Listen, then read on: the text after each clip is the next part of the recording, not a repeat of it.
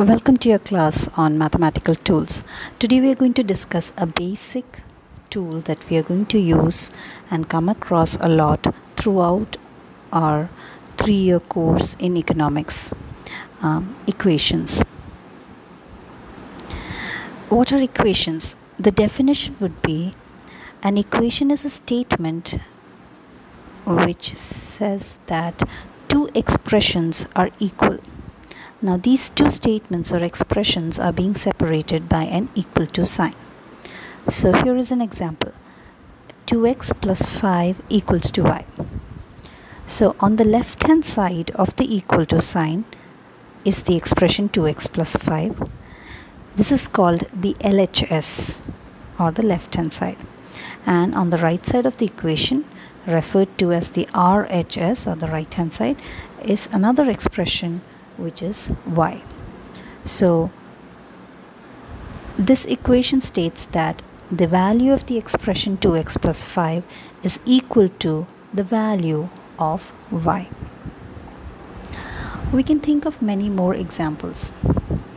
For example, suppose I write 2x plus 5 equals to 9. As you can see here, on the LHS, you have one unknown variable,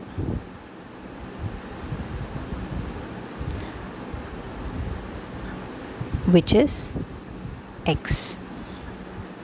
Now, look at another similar equation.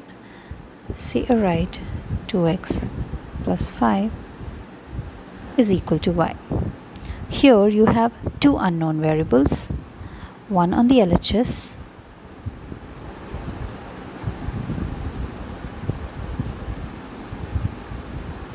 two unknown values. In the left hand side it is x, and in the right hand side, or RHS, my values are y.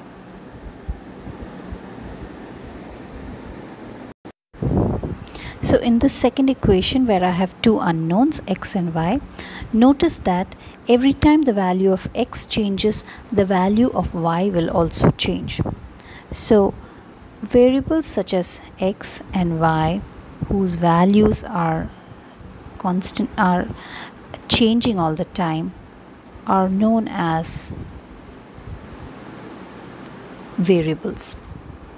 On the other hand, values such as 9 on the RHS of equation 1, right hand side of equation 1, or 5, positive 5 on the left hand side of both these equations, are known as constants.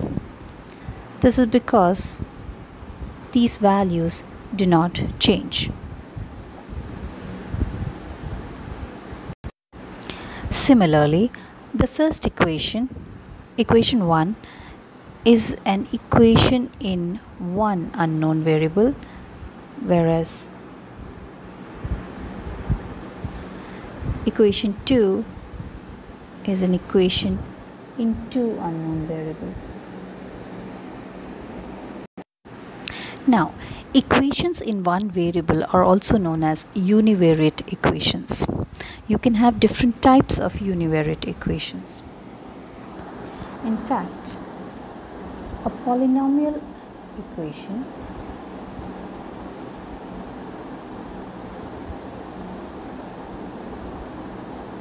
in one variable is an equation such as this.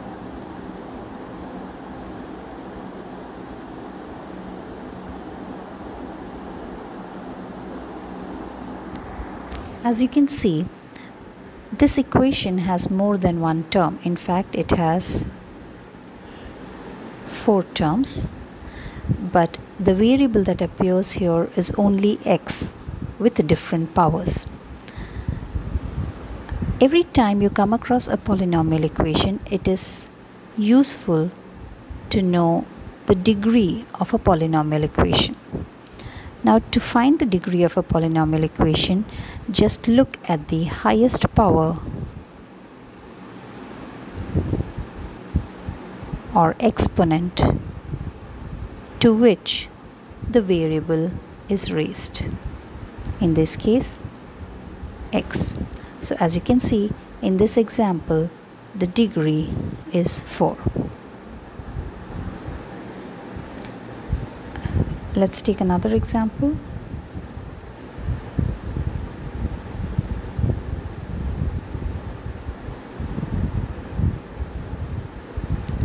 In this case, as you can see, the highest power to which x is raised is 7, so the degree of the equation will be 7.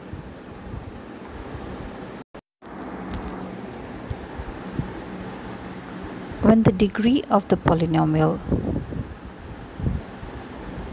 depending on the degree of the polynomial expression, the expressions can be given different names. Remember, when the degree of the polynomial expression is 1, the expression is also called a linear expression. Example would be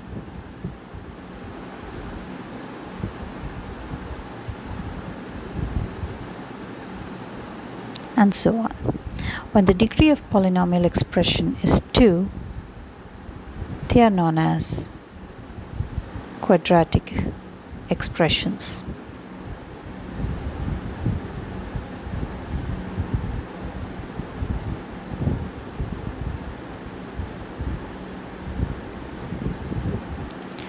When the degree of polynomial expression is 3, they are called cubic expressions. In fact, any degree greater than 1 are simply grouped together as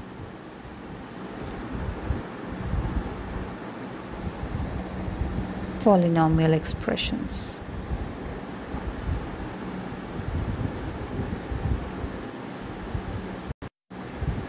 Now, it may be the case that you have expressions in more than one variable. So, if you have something of this sort,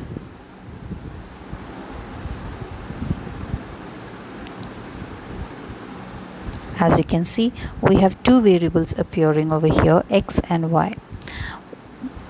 To find the degree of the equation, just add up the exponents of all the variables in each term.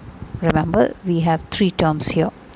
So, adding up the exponents of the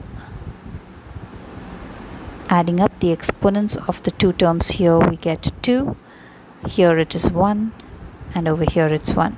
Since the highest degree over here is 2, the entire expression will be classified as polynomial of degree 2. Similarly,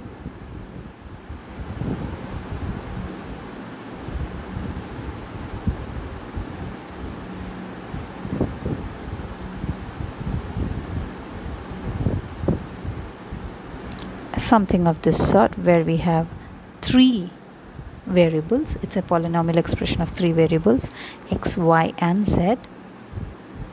Again, add up the exponents of all the variables. You will get it as 4, 7,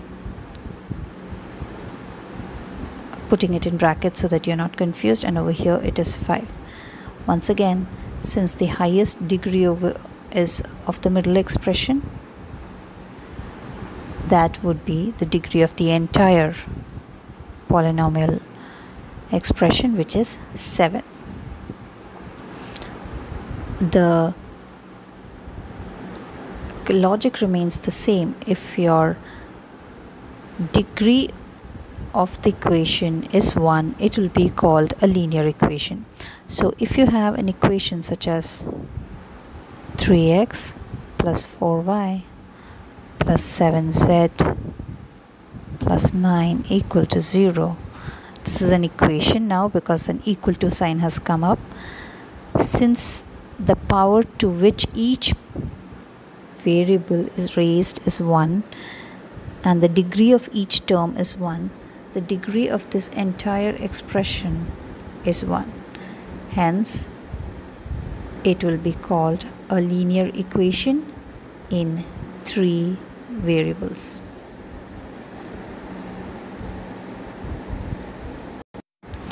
Now sometimes I might want to write certain equations in a general format. For example, say I want a linear equation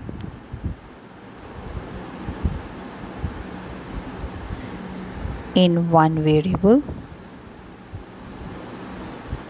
A particular example would be 3x plus 5 is equal to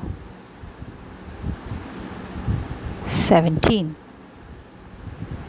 Now, if I want a general expression for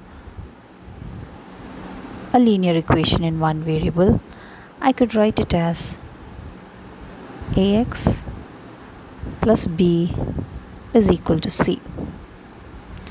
So here, the variable x, the unknown value x, continues to remain a variable. However, instead of constants 3, 5 and 17, I am using the letters a, b and c to denote some sort of constants which will appear to make this line.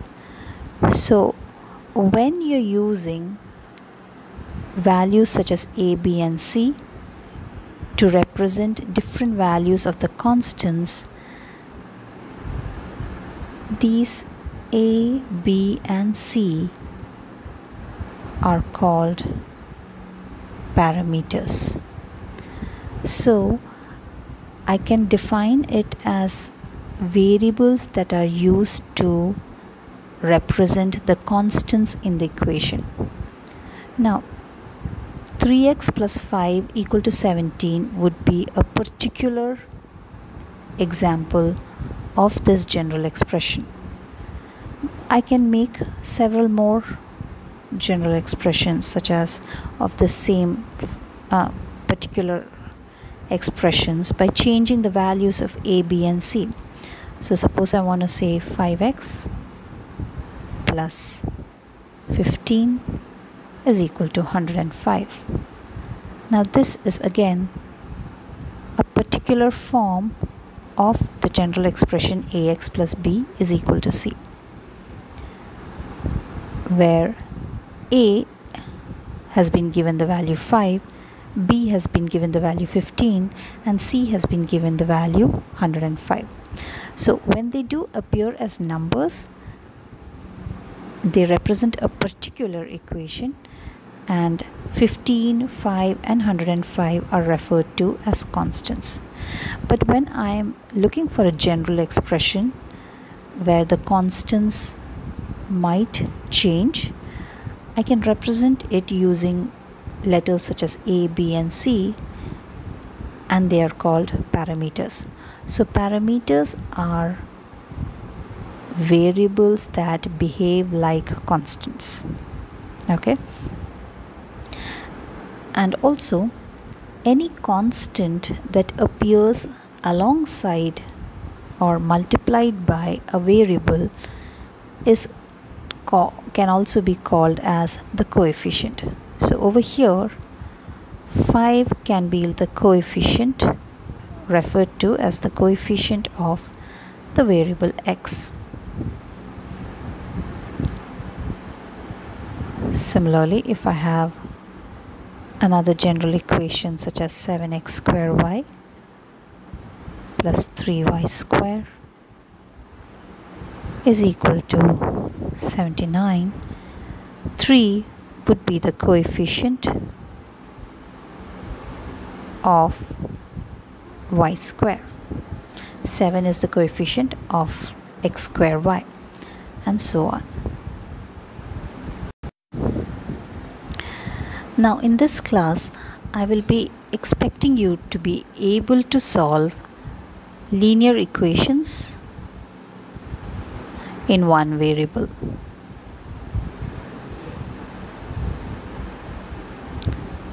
So suppose you have a linear equation in one variable, such as 5x minus 10 equals to 15. Finding the solution to this equation means find the value of x for which this equation is satisfied. The most commonly used method is to put all the terms with the unknown variable on one side of the equal to sign, push all the other variables to the other side, and solve for the unknown variable. So over here I can write it as 5x is equal to 15 plus 10. Here minus 10 is being pushed to the other side of the equal to sign, so the negative 10 becomes positive 10. You've got 5x is equal to 25, and x will be equal to 25 divided by 5. Remember,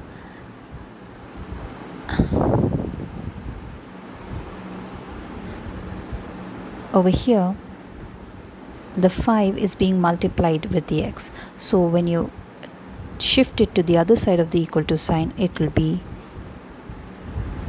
in form of a division. So the value of x is 5. You can verify that. You can verify your answer by plugging this value of 5 into the original equation.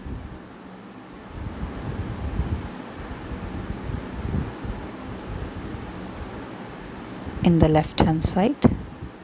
So as you can see, I've got 25 minus 10, which is equal to 15, which is also equal to the right hand side. This verification is not required. To be done in the exams. I'm doing it to show you and convince you. Let's try another sum.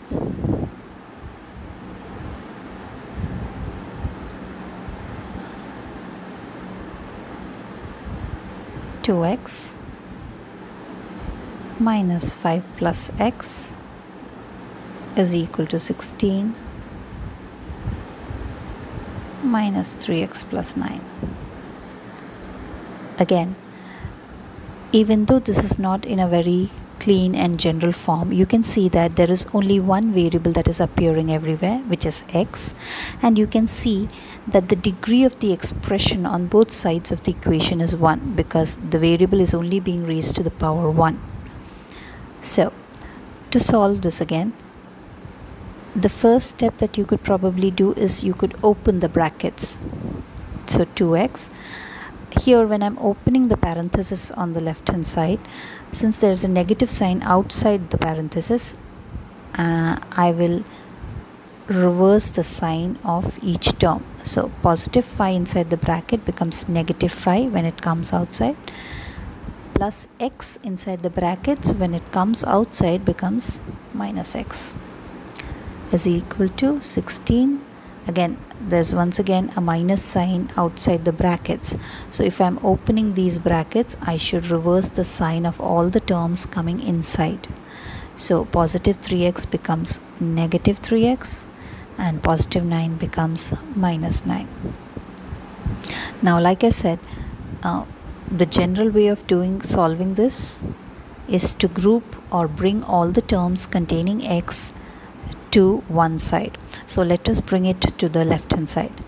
You have 2x minus x, and minus 3x from here, when it comes to the left hand side of the equal to sign, becomes positive. Pushing all the constants to the right hand side, I've got 16, I've got minus 9, and minus 5 from the left hand side when it comes here becomes plus 5. So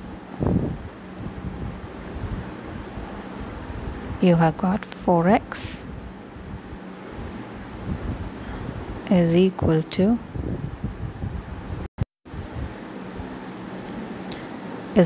12,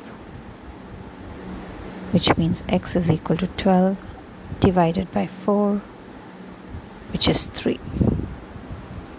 You can always plug the value x equals to 3 into the equation on the left hand side as well as the right hand side and verify whether your answer is correct. If you do that, you will notice that both your LHS and your RHS is equal to the value of -2. Just try it. In addition to direct solving of linear equations in one variable, you can also expect application questions of this kind. So this one I'm going to solve as example. I'll give you a few more in the assignment that follows for the next class. So in this question, a firm manufactures a commodity at a cost of $20 per unit. In addition, the firm has a fixed cost of $2,000. Now each unit is sold at a price of $75.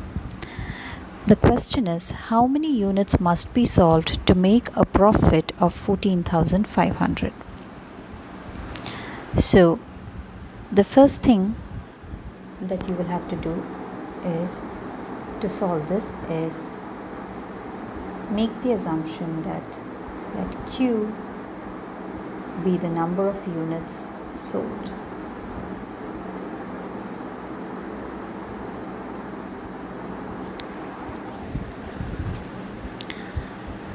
We know that the total cost of producing Q units will be, since one unit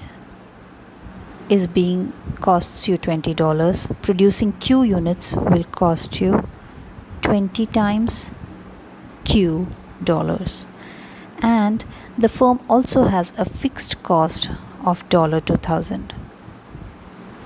So 2,000 should be added to get the total cost of producing Q units. Now if you sell these Q units, the total revenue that you get, revenue means the total money that you can make from selling a certain quantity. I hope you know that the total revenue will always be price times the quantity that is being sold. Now we have already assumed that the number of units being sold is Q. We know that the price is $75. So if I'm selling Q units, my total revenue will be 75 into Q. Now this question asks you, what is the value of Q if you have to make a profit of $14,500? So for this, you will need to remember a little bit of your economics, which is that profits, okay, I like to use the symbol pi for profits, will be your total revenue that you make from selling Q units minus the total costs of producing those Q units. So since our target profit is 14,500, our total revenue is 75Q minus my total costs is 20Q plus 2,000. So here this entire question in words has been converted to a linear equation in one variable, which is capital Q. Now remember, I chose to capital Q as the variable. If you are more comfortable with any other variable such as say X or even small q, you can obviously use those as well. Just remain consistent. If you're using small x, then make sure that your total cost equation is 20x plus 2000. If you're using x, remember that your total revenue will be 75x. Okay, and your equation will be 14,500 is equal to 75x minus 20x plus 2000, where 20x plus 2000 is inside brackets. So moving on to solve this, I can write this as 14,500 is equal to 75q minus 20q. I'm opening the brackets, so all the terms inside the brackets, the signs have to be reversed. So positive 20q becomes minus 20q. Positive 2000 becomes minus 2000. So keeping all the q terms on the right hand side and taking the other terms to the left hand side, I will get it as 14,500 minus 2000 is equal to 75q minus 20q, which is basically 55q. So that can be written as 14,500 minus 2000 is 12,500 divided by 55, which is equal to, very sorry there, since minus 2000 comes to the other side, it will become plus 2000, and over here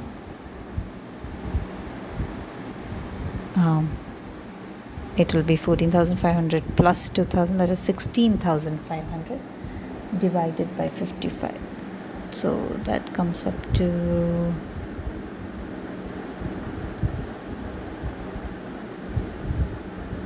300 units.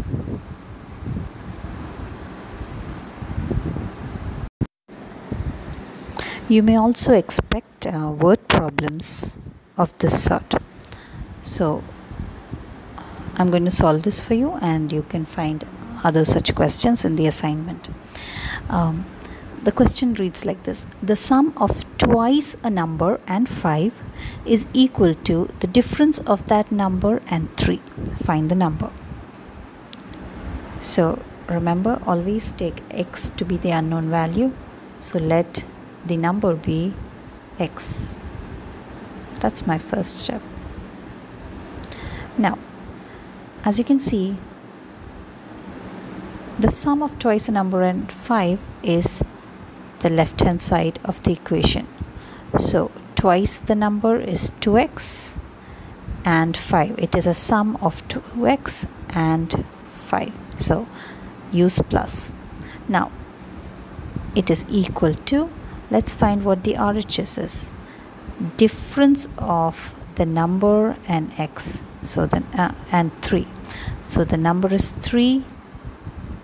The number is x, and the difference between x and 3 can be written as x minus 3, right? So once again, this entire line has been converted into one linear equation in one variable. Once you have got this equation correctly, solution is simple. Take all the terms containing the variable to one side. So you've got 2x minus x is equal to minus 3 minus 5. So here you've got x is equal to minus 8. Now, it is always nice to verify to ensure that you've got the correct answer. So let's see, is 2 times minus 8 plus 5, which is my LHS, is minus 16 plus 5, which is equal to minus 11. Now x minus 3 is my RHS, and as you can see, minus 8 minus 3 adds up to minus 11. So since LHS and RHS are same, I have solved this problem correctly.